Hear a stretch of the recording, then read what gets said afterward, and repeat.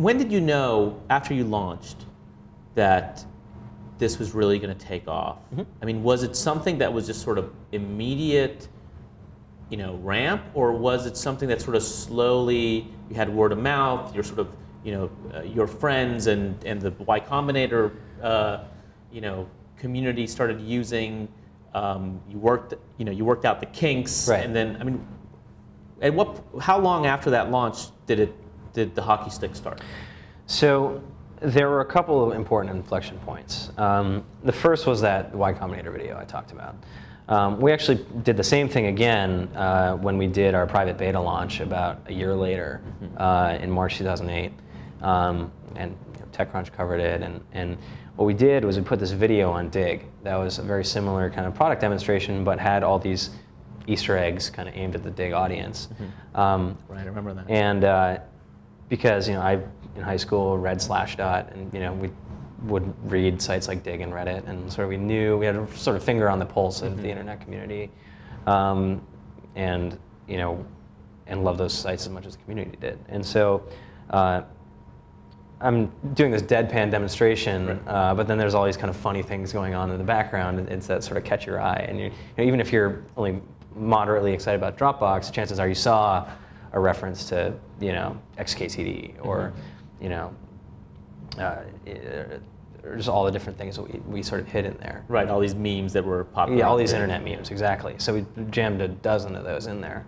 It was very deliberate. But we totally underestimated the response we would get. So what was the response? So it hit the top of Dig. It was probably something like 12,000 digs. It was probably the most dug startup thing ever. And we were in this chain restaurant the night before, and the team was only 3 of us at the time. And we were starting placing bets, and we had 5,000 signups or waiting list signups then, and we get the highest guess around the table is that we get to 15,000, so that we'd triple overnight.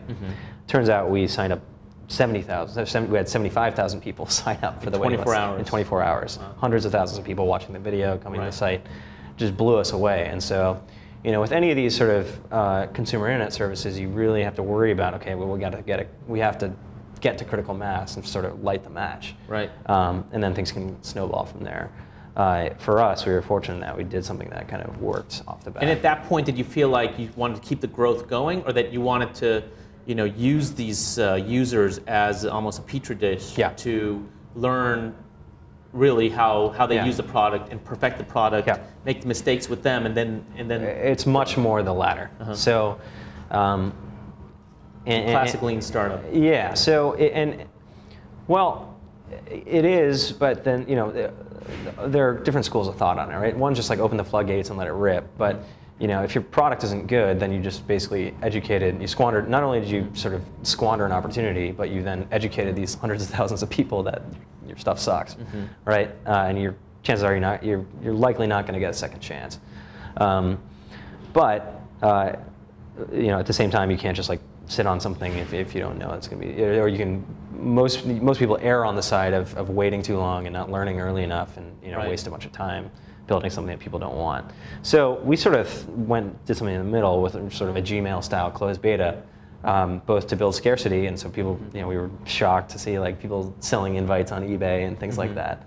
But then also add users in controlled batches, because the kinds of things we were dealing with in the early days were increasingly obscure bugs. Not necessarily bugs with Dropbox as much as sort of weird things that happen.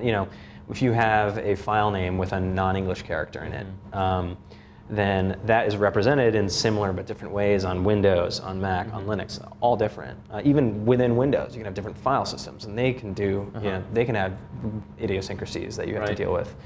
And if you don't cover all the bases, then you can run into serious problems, or it just doesn't work.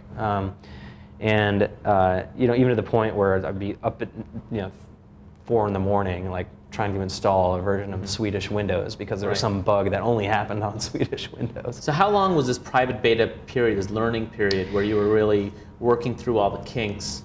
We had been we'd probably from the Y Combinator application to launch is almost a year and a half. Right, and then from launch, what was the next inflection point? So the next inflection point after that, I mean, then really things started to snowball. So we had 100,000 users at launch at TechCrunch 50 in 2008. That doubled in 10 days. We hit probably 1 million 6 months after, 6-7 months after that. And one of the things we found was that we had all these marketing activities we were doing. So we'd done all these things that we sort of thought were like ghetto and kind of hacks to get users, even though they were working. Right. And then we're like, okay, well now we need to grow up and do a big bang launch and hire people and hire a PR firm